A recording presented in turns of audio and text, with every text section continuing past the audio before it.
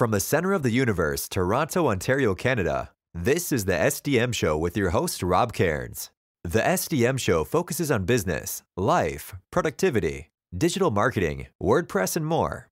Sit back, relax, grab your favorite drink, and enjoy the show. Here is Rob. Hey everybody, Rob Cairns here. Today I'm with my guest, Matthew Turner. Matthew is an author who's written several books, and his latest book is a fable called Beyond the Pale, a book that inspires you to question the success means to you and gives you permission to escape the hustle forever. So sit back, relax, grab a drink, and enjoy the engaging conversation that Matthew and I had.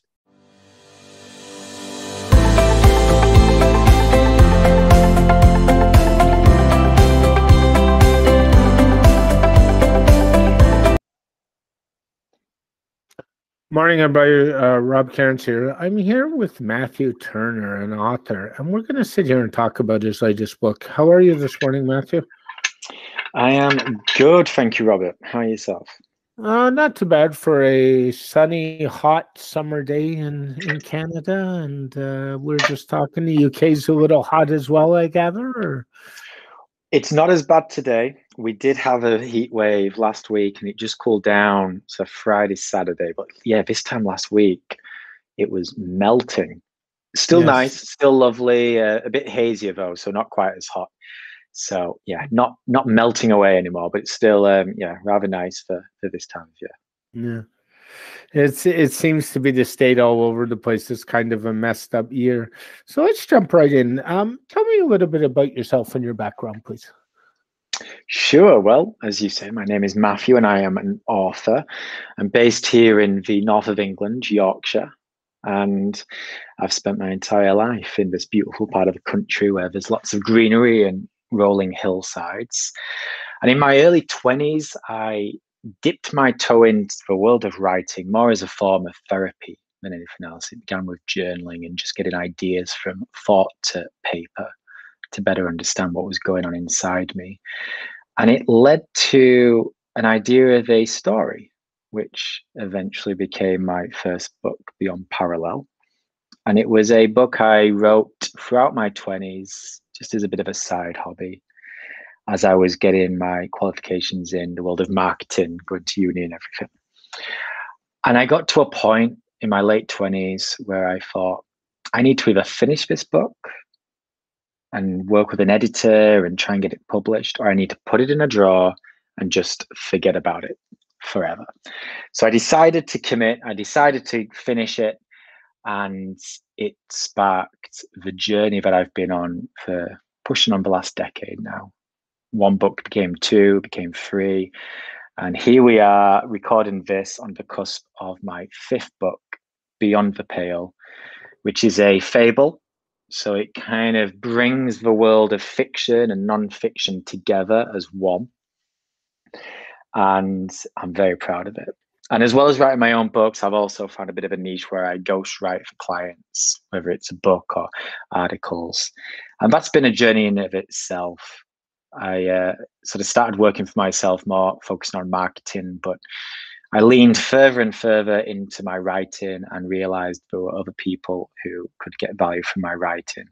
So it's crazy to think how that therapeutic journaling exercise, pushing on, well, 16, 17 years ago now, has ever so surely become my career, my vocation, a huge part of my life, whether it's writing for myself or for another. Yeah, it's funny. You talk about a couple of things in that. You talk about journaling, and that's an exercise I think most people should do. Honestly, Yeah. I'm an avid journaler. I'm looking in front of me on my desk, and there's a journal in front of me.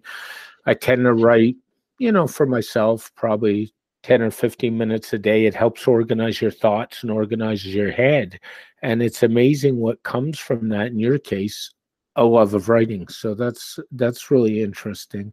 And the other thing you mentioned that's I find really interesting is you say you started one book and then you did two and then you did three.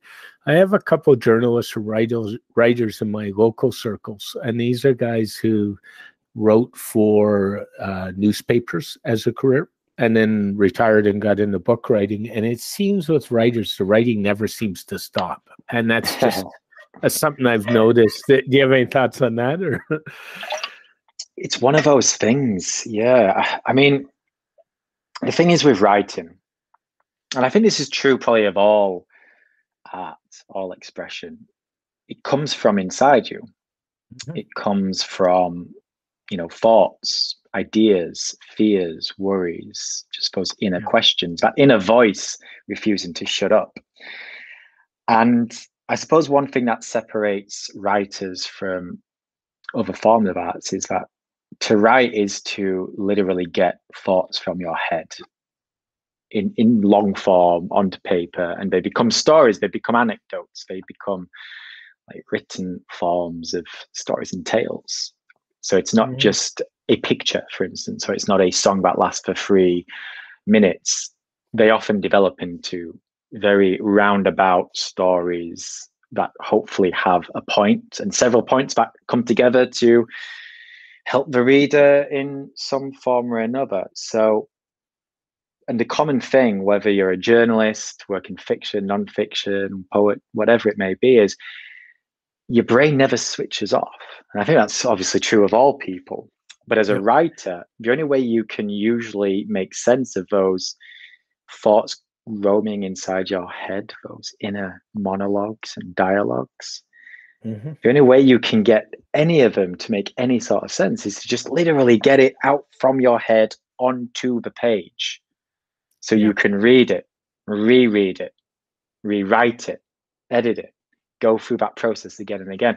And at least for me, I find that the only way I can truly get a thought from my head and turn it into something cohesive, something that I can better understand, something that I can articulate with others, is to get it onto the page and then to read it, reread it, rewrite it, edit it, and so on. And I think, at least from my experience with other writers, we all kind of follow that kind of pattern, whether we're journalists, poets, whatever it may be. And because your brain never switches off, because you never stop having these questions, because you never stop having these little musings, it just inevitably leads to one book, to another, to this, to that. I don't think a writer can ever truly retire. They can slow down and they can take their time, but to just remove yourself from the process completely, I don't know if that's even possible. No, it's true. And what I would appreciate, and I do appreciate, and I'll tell you, is I'm an avid reader. So when I read, and it doesn't matter if it's a fiction book, if it's a nonfiction book, if the writer has really done a good job, I can actually picture what the writer's saying in my head. Yeah. And I've always preferred, honestly, a good book over a movie or a TV show, because I think there's details in a book that you cannot put in a movie or a TV show. There's background, there's information, there's depicting a picture, and not throwing it at, I kind of call movies and TV shows the idiot box way of looking at things. They present it for you and they expect you to see it their way. When you read a book that's well written, you see it your way. And it's really interesting.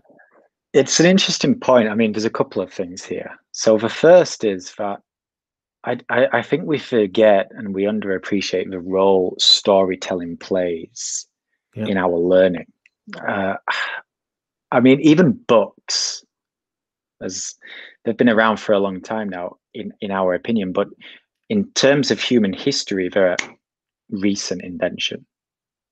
For literally millennia, tens of millennia, we passed information down through stories, in person, from the wise elders sharing stories to the younger folk so they could do the same later in life. It's how we passed on important lessons. It's how we passed on beliefs. It's how we created beliefs and how we created commonality, which led into civilization and society. So storytelling has played a humongous role in our evolution. It's almost a part of our DNA. And I think we forget that. because now we can learn in so many different ways. We have access to it in our phones and laptops all the time. And, even sort of generations before us, they had access to it through books. But storytelling is just so deeply rooted inside us, and we have like an affiliation toward it. We trust stories in a way that I don't think we trust other forms of communication. So we naturally just lean in, take an interest, and find a way to relate. Which brings us to the other point, this idea of imagination. We're all born with incredible imaginations. The evidence is there whenever you look at a child, 3 years old, 5 years old, 7 years old, 10 years old, whatever it may be. They're able to just create out of nothing. They're able to entertain themselves with toys and with a stick and just using their imagination. We all have that. And we just lose sight of that over time as we learn and we, educate ourselves and learn in different ways, and we gain responsibility. But there's this inner child amongst us all. There's this imagination just screaming to get out. And I think what happens when we read, it taps into those two things, that kind of innate trust and affiliation to stories that are as a part of us as, anything is. Like, they are just like a part of us, a part of our DNA, a part of our beliefs, a part of our spirit, part of our soul. But it also taps into our imagination. It's not something that we can see. It's something that forces us to imagine. It forces us to picture and to relate and step into the shoes. We're not shown what the character in the book looks like. We have to read between the lines. And the person I picture in my head will differ to yours. They may be very similar, but there's something special about that. So I think reading and storytelling, it just connects us with those two things. It connects us with our imagination and that inbuilt affiliation toward story. So it's so true. As you were talking about storytelling, you were bringing me back to a little bit when I was a young boy, and I used to sit with my grandfather at the table, who's unfortunately long gone. And my grandfather was from Edinburgh, Scotland originally, and he actually came over to Canada. In those days, you came over on a boat. You didn't come over on a plane because of cost and bringing a trunk. And he came to Canada with his sister when he was 18. And one of the things he used to sit, and I've been to Edinburgh, he used to sit and talk to me before I went about Edinburgh, and I could just picture stuff. And I think this is an art, and I really think it's a bit of an art that is a little bit lost with the, should I say, the younger generation. They don't seem to have the same volition of imagination that you and I did, and they don't seem to have the same impact with storytelling, and they certainly do not see the same impact of history with the society we're in the what I call the cancel society. I don't think they're in the same place, and I think it's making the world a harder place. Do you have any thoughts on that? Or? Yeah, well, I think it's a tricky one. I mean, obviously, it's hard to deny the fact that the world is very different today than it was to when I was a kid, and versus to when you were a kid, and so on and so on. I think it's different. It's not necessarily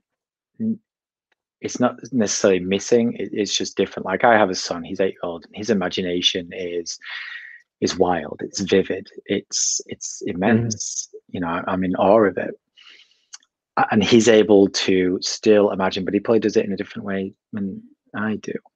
He's very much right now into things like Minecraft and starting to get into computer games, but he loves world building. Yeah, he loves imagining in that sense. So his imagination is still very wild and it's out there.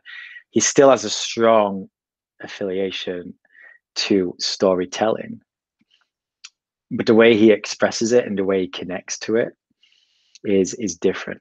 It's less through reading, it's more through the computer game and seeing other people create those stories, and sharing them on YouTube. So it's different.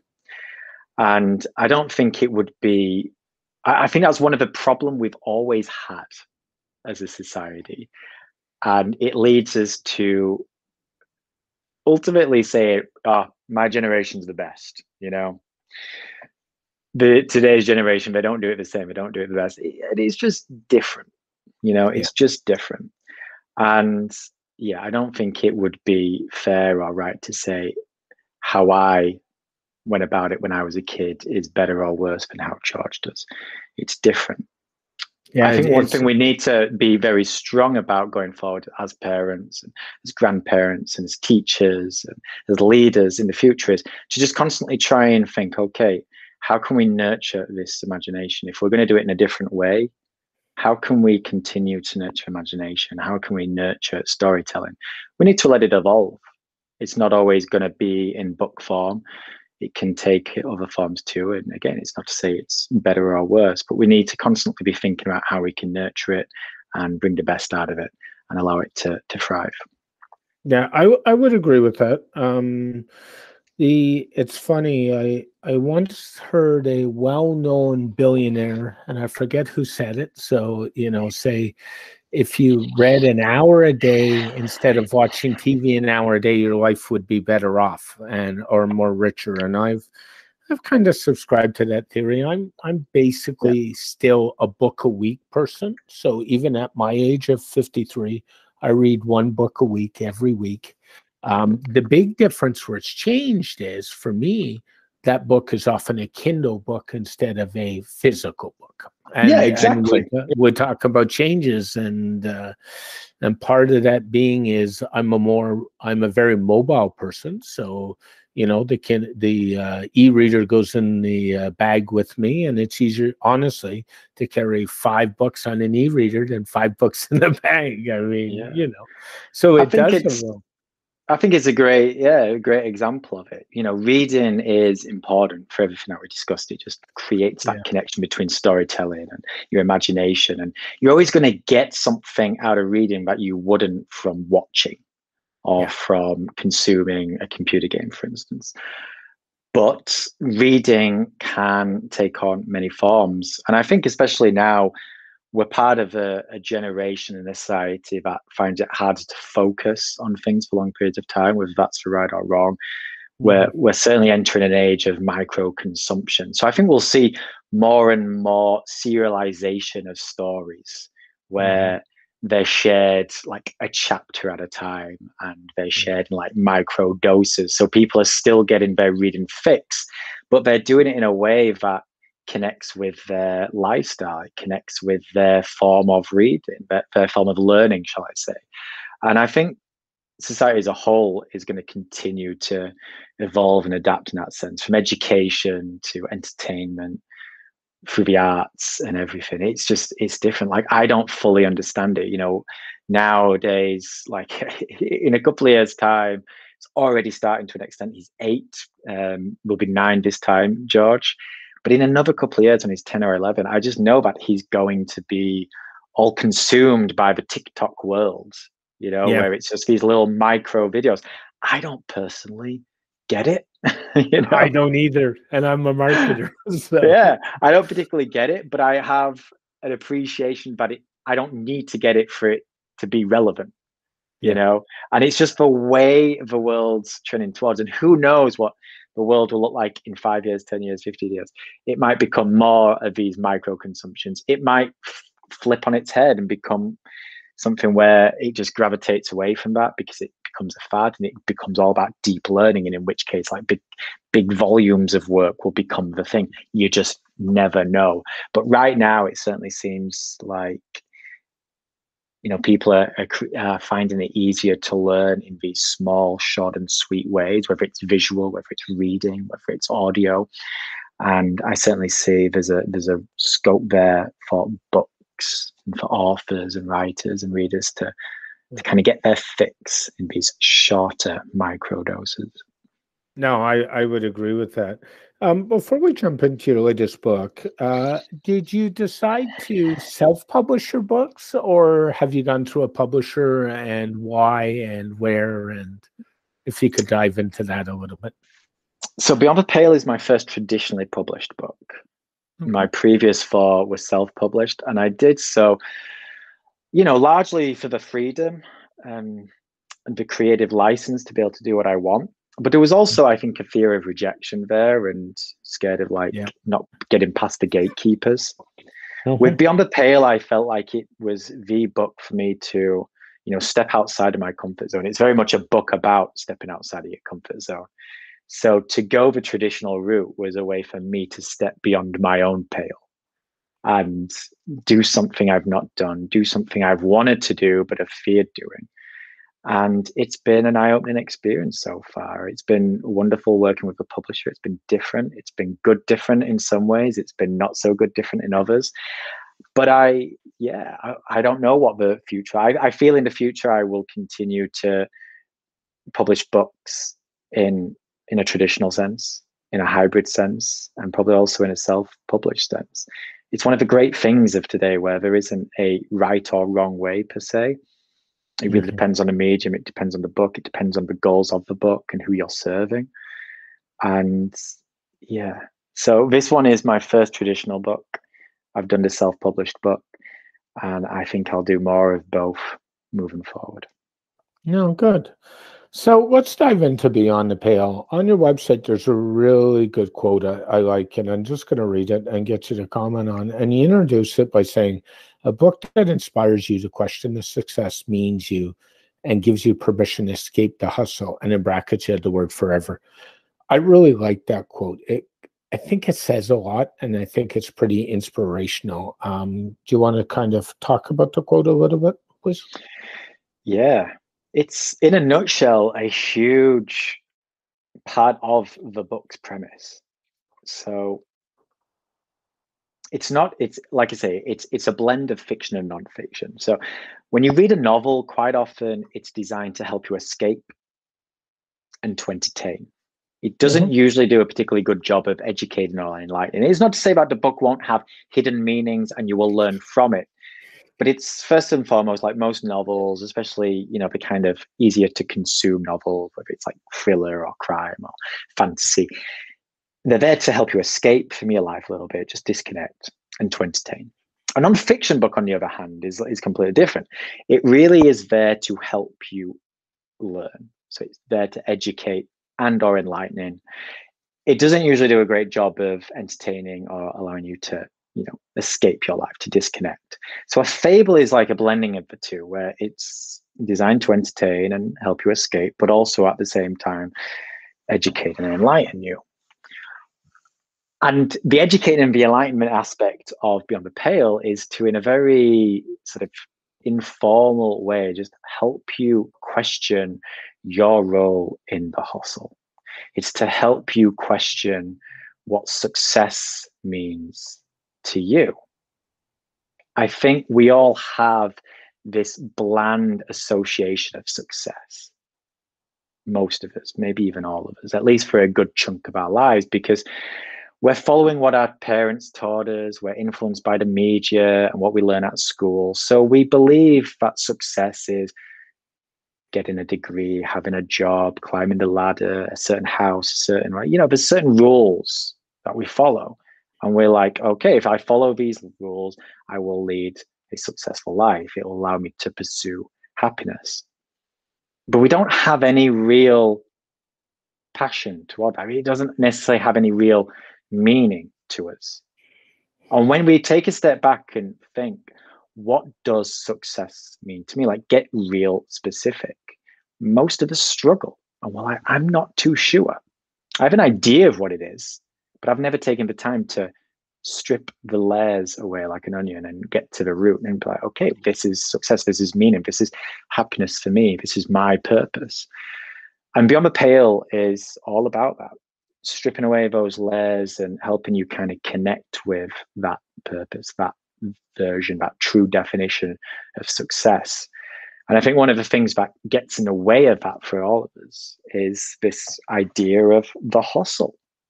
Not necessarily the grinding till the early hours every day, not necessarily working 70-hour work weeks. That's a version of the hustle. It's a very toxic version too. But really, what hustle means, it's surrounded this ever connected notion of life.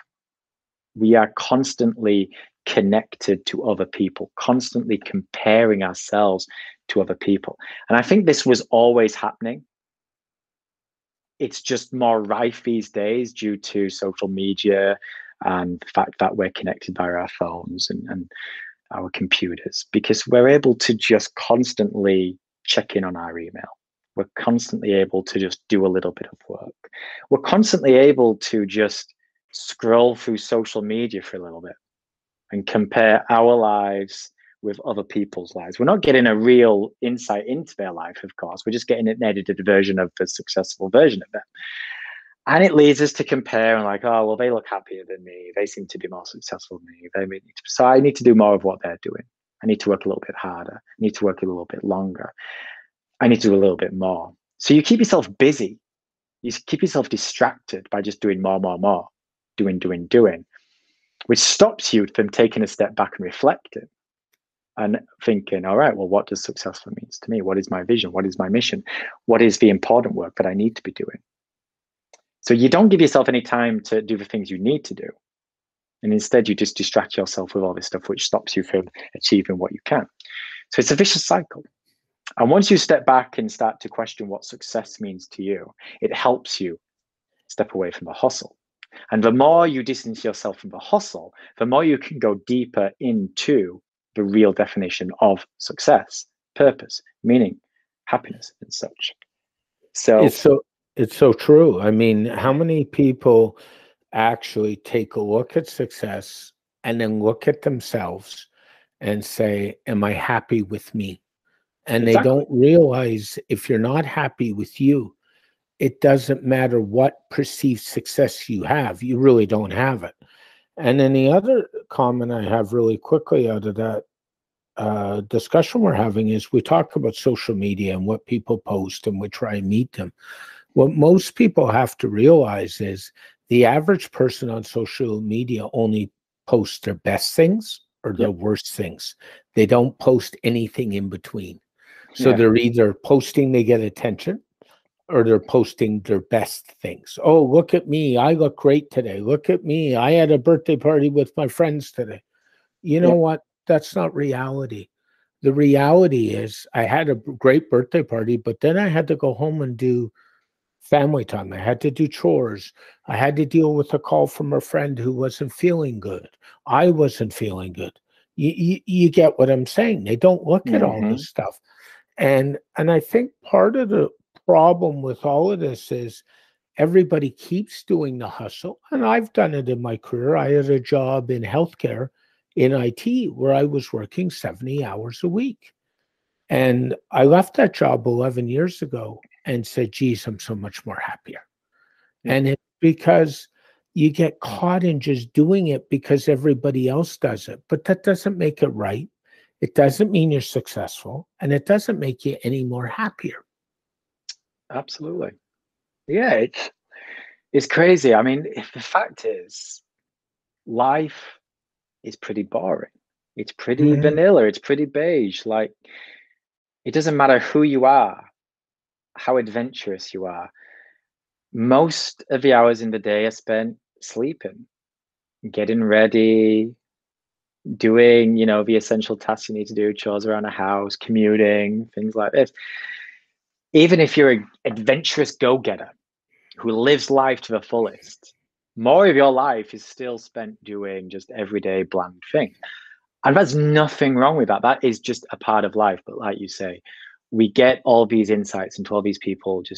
We see their really amazing moments. We see their really, the highlight reel. And we're like, oh man, my day's been so boring and they've been living their life to the fullest. They look so much fun. Like, oh, I wish I was like them. I don't see all their bland life.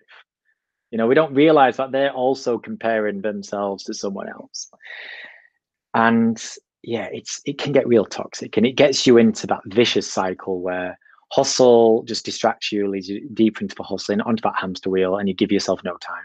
Whereas if you can just start distancing yourself away from it, and I think a key catalyst is to give yourself some time to reflect on what success means to you. It helps you, it gives you permission to step away from the hustle. And the more you step away from the hustle, the more you can dive deeper into the real version of success, which allows you and gives you permission to step further away from the hustle, which leads you more into your success and more away from the hustle and such and such. So it's one of those things where being stuck in the hustle is a vicious hamster wheel, where one fuels the other. But if you can step away from it, it's the opposite. Like good can fuel good, can fuel good, can fuel good. So, yeah, I mean, in a nutshell, that's kind of the premise of Beyond the Pale and what I hope the reader takes from it. And they're like, okay, well, what is my role in hustle? Like, what is actually the purpose of my work, my life, my being? Like, who do I want to be? What do I want to, be? When I get to the end of my days, what do I want to have achieved?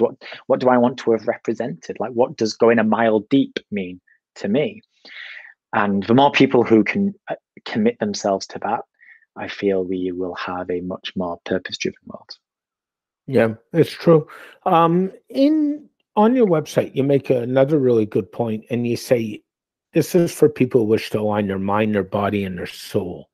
Um, I would really agree with that. In talking in this discussion, you have to have the three aligned. I think Mm-hmm. it matters. Do you want to speak a little bit about that? Yeah, so I often work, like a lot of the stuff which comes away from the book when I work with people in person. I talk about you have to be selfish in order to be selfless. And I think, Yes. again, this is one of the things that can only happen when you step away from the hustle. When you're in the hustle, you get so caught up in like serving others, like being, your best self all the time, but you don't actually really give yourself any time to truly fill your own cup. You can be like really, like an amazing body, but it doesn't necessarily mean that you're filling your own cup. You're just burning yourself out. Once you start stepping away from the hustle, it gives you time. It gives you, again, this word permission to start truly serving you, like being a little bit selfish, selfish so you can be selfless, cruel to be kind, if you will. And I honestly feel like the only way you can ever fill other people's cups, whether it's your kids, your partners, your customers, your clients, whatever it may be, is if you first fill your cup. And when it comes to filling your cup, it's all about mind, body, spirit. Each and every day, you need to be giving yourself some time to fuel your Yes. mind, your body, your spirit. Doing a bit of exercise, fueling your body with the right kind of foods obviously plays an important role, but just getting out there and moving. That doesn't mean you need to be an Adonis. That just means you need to get out there and just move your body, go for a Mhm. walk. Mhm. When I talk about mind, it doesn't mean that you need to be someone who's reading 8 books a week or Mhm. learning all these different courses or being super smart. This just means giving yourself some time to escape your work, escape your life, to just read up on whether it's fiction or philosophy or history or psychology or whatever else, but learning for the sake of, like fueling something within you, not just learning for the sake of learning, but learning to, expand yourself. And obviously, it doesn't necessarily always be learning. Journaling can be a form of fueling your mind. And then when it comes to spirit and soul, I mean, for some people, it's religious. Some, it turns on prayer. Like to fuel your spirit, it could be volunteering, but it also could just be meditating for a little while. It could be doing a little bit of yoga, which combines spirit and body. It could be a form of journaling. It could be going for a walk and just reflecting on your life.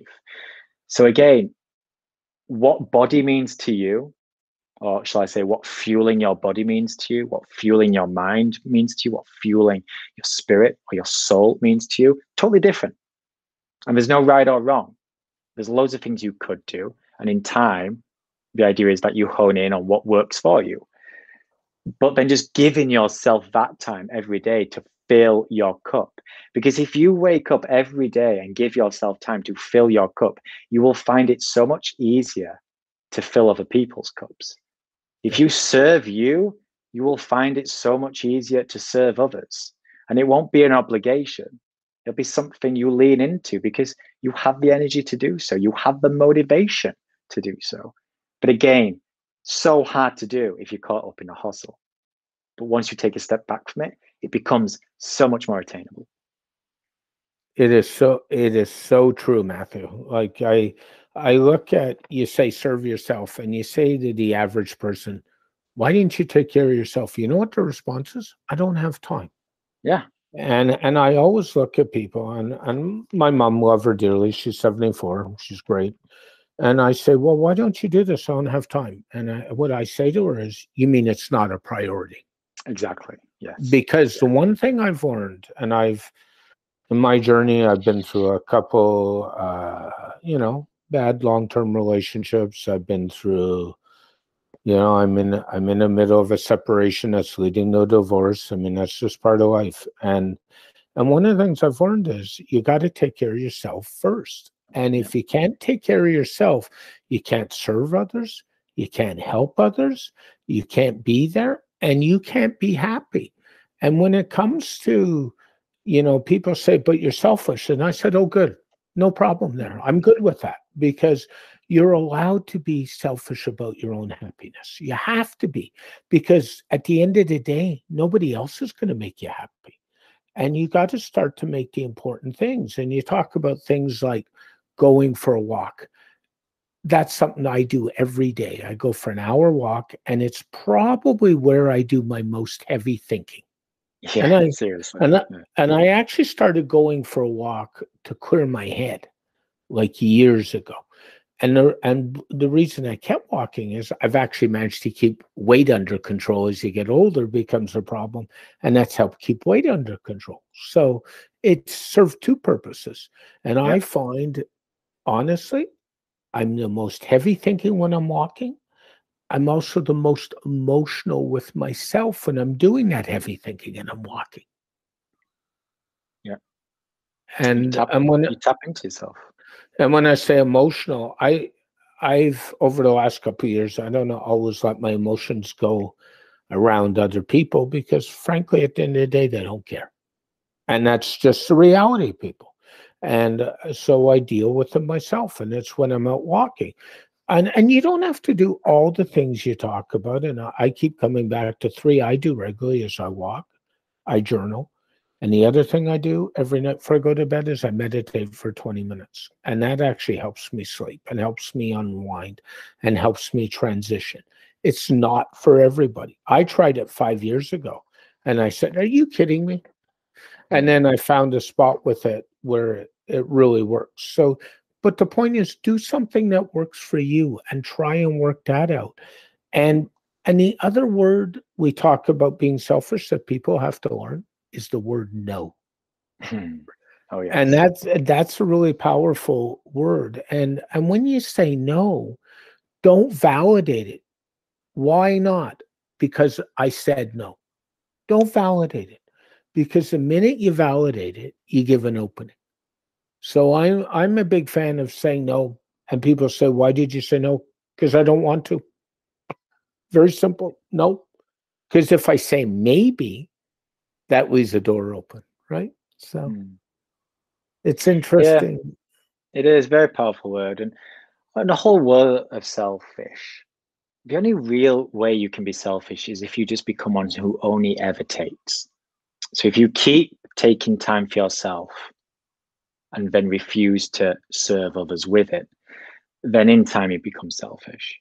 Yes, but if you are being selfish and filling your cup so you can turn up for those who need you, whether that's turn up as a mother or a father, a friend, a partner, sibling, a leader at work as you lead a team, or just a colleague or a peer or a mentor, or by serving your clients, your customers, your audience. If you're being selfish so then you can serve others, that isn't really being selfish. It only becomes selfish as if you just keep taking and taking and taking. You become like a narcissist. That's the only real way to become selfish. As long as you're taking time, as long as you're saying no, so it has meaning, so that you can then serve other people, so that you can be generous in some way or another, then it's I'll say it's being cruel to be kind. It's being selfish so you can be selfless. It's filling your own cup so then you can fill other people's. It's putting your own oxygen mask on so that you have the capability of then putting on your son or daughters. Mm-hmm. I would agree with that. And I would also go so far as to say it's even the people who hit the weekend and say, I need a quiet down day. Well, you're doing that so you can recharge and do other things. And, you know, we all need downtime. I hate to say it, especially in the last year and a half. The world's been tougher than it's ever been before in our generation, I think. So and one thing I always add to it as well for those listening is give yourself permission to do that, right? Yep. Like you say, give yourself permission to say no. Give yourself permission to be selfish. And also allow other people to do the same. Mm-hmm. When someone says no to you and your first instinct is to be offended and to be defensive, that's fine if that's your initial thought or feeling. You have them. But then remind yourself they're allowed to say no. If your partner says, I want time, it's okay if your initial reaction is to feel frustrated, but then remind yourself that is okay. They too deserve to fill their own cup. Of course. You know, of course, if they keep taking and taking and taking, then that's a different conversation to have. But be the person who is okay with having those around you say no to you. Say, I need some room. I need some space. I want some time. I think it's important to be both selfish and allow other people to be selfish. Yep. I would agree. I just want to sort of throw an observation at you. You know, you talk about this book being a fable. I almost think, and maybe I'm wrong, this book needs to be in the self-help section of the bookstore. If you can understand where I'm going from, it kind of falls into a lot of the mind and body type books or that philosophy books. Do you have any thoughts on its main category on the back of the book, actually, I think it has it on here somewhere. Yeah, it's body, mind, spirit, and then / inspiration and personal growth. They're like the main categories, if you will, when like books have different categories, like bookstores have different categories, and they're like the main ones. And honestly, I think all fables, to some degree, should fully slip under the self-help section. I mean, self-help can take on so many different forms, and a fable is like a version of self-help that like massages an idea into your brain rather than kind of forces it in. You know, it's not like a how-to self-help of like follow these 7 strategies or these 7 steps and you will X, Y, and Z. It's more just a subtle nudge helping you relate in some form or another, but done right. Every fable, every parable, every allegory, they're a form of self-help. And oftentimes they are the exact form of self-help that most of us need. Yeah. You know, we talk about inspiration and we talk about self-help. Do you have any inspiration of other people in that field that you've kind of turned to for direction, advice, personal growth? I mean, there's been many over the years as I've gone down the personal development mindset and rabbit hole. There's lots of people I've learned on over the years. I've certainly taken more of a personal inspiration, those who are more philosophical. So I'm a big fan of Ryan Holiday, for instance, who covers a lot of, areas of like within personal development around sort of ego and growth and things, but he comes at it from a very sort of philosophical and stoic sense. And I like that because philosophy, as a general rule, doesn't have rules. I mean, the whole point of philosophy is to try and figure out life, but also appreciate that life isn't there to be figured out.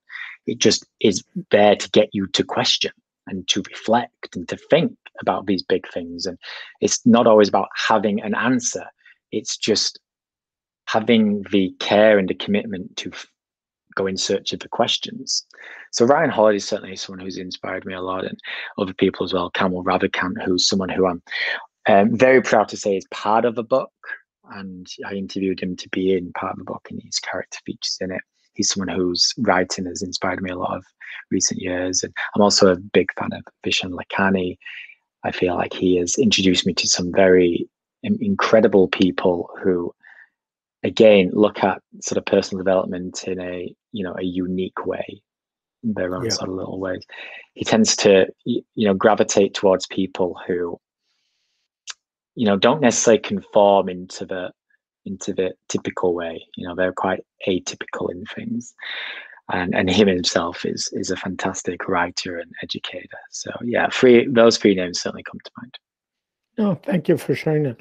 So if you were to project your ideal reader for this book, who would it be?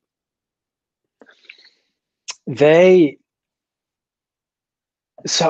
I originally wrote it, I thought it would be something that would appeal largely and maybe exclusively to business owners, entrepreneurs, people who ran their own business in a largely online way. So obviously that takes on many forms these days.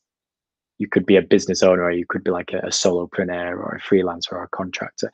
But the more I dove down its rabbit hole and given out the advanced copies and reflected and observed, I've realized it's pretty applicable to anyone who is just rather consumed by the online world. That obviously covers a lot of entrepreneurs and influencers and things of that.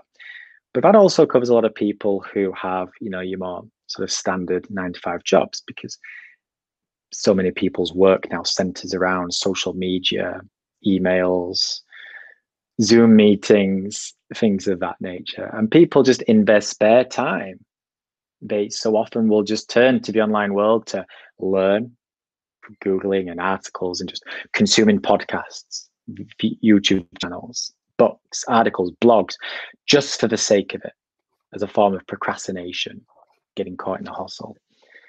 Social media, so that they can compare themselves to others, as everything that we talked about earlier.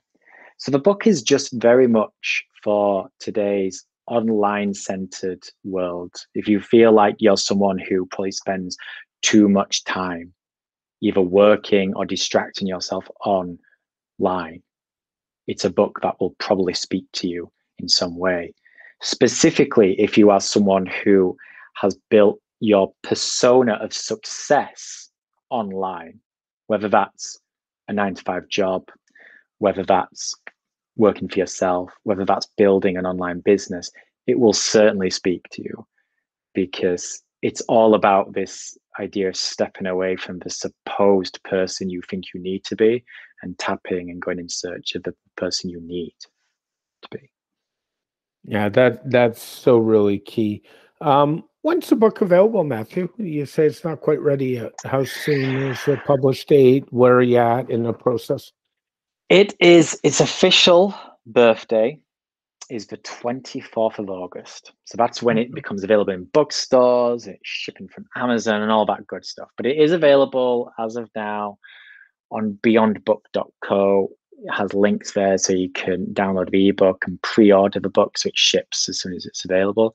There's also a free sample on beyondbook.co where you can read the first few chapters to see whether it's something you would enjoy. So yeah, it's available for anyone who likes, like yourself, to read on a Kindle. It's available now. But if you like to thumb through a book and have it held in person, and its official release is 24th of August. Okay. And is it going to be available on Amazon just in the UK, or have you set it up for distribution like in the US, etc.? Yeah, US, in terms of like Amazon, Barnes and Noble, all the online bookstores, pretty much global reach in come August. And it's going to be available in hopefully many American and Canadian bookstores from the 24th of August. And then I think it'll be available in sort of a lot of UK and then global bookstores around about sort of 9th of September. I have to tell you, Matthew, I love to read, and I cannot remember the last time I stepped in a bookstore. Isn't that, it just, we used to have this monstrous bookstore in Toronto called World's Biggest Bookstore. And it used to go like a full block. It was. And it was bought out by one of the big Canadian bookstore chains. And Needless to say, it's no longer there. It's actually been demolished. It's now a condo building. Yuck. But No, I sad. I just find, and it's just been my personal choice when I order books. I tend to order them on Amazon, and the reason I do is you walk into the small bookstore in a mall, and they usually don't have everything, and then they say, No. "Do you, can I order that for you?" Well, I can order that myself. I don't need you guys to order it for me. Like, so I kind of miss that a little bit, where I used to get lost. I'd walk into a bookstore and I'd peruse books for hours, but you know, times have Yeah, changed. times have changed. For convenience, I often will, yeah, Amazon, but I also enjoy a good trip to a bookstore. It Yeah, gets there's quite pricey though, I find. yeah, it does. If somebody can get a hold of you, how is the best way to talk about the book? Like I say, beyondbook.co, so that's beyondbook.co, gives you all the information about the book. There's a book trailer on there, links to where you can buy/ pre-order it, and as I say, you can grab a free sample so you can read the first few chapters, see if it's something you'd like to read. And there's also links there to like my Facebook, the Facebook group, and Instagram, all that stuff. So beyondbook.co will give you everything you need about me and the book. Thank you so much for joining me today, Matthew, and really all the best with the book. It looks like it's going to be a great read. Download the first couple free chapters, have a read. They're really good, and I think you're going to do really well with it. And all the best. Thank you so much. Really appreciate it.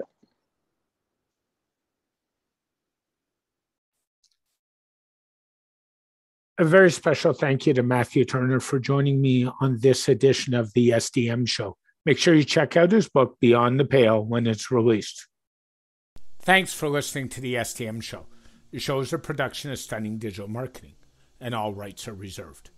Rob can be reached by email at vip@stunningdigitalmarketing.com, on Twitter at Rob Cairns, on his website, stunningdigitalmarketing.com, and on his website, there's links to all his social media platforms. This show is dedicated to my late father, Bruce Cairns. Dad, I miss you very much. Keep your feet on the ground and keep reaching for the stars. Make your business succeed.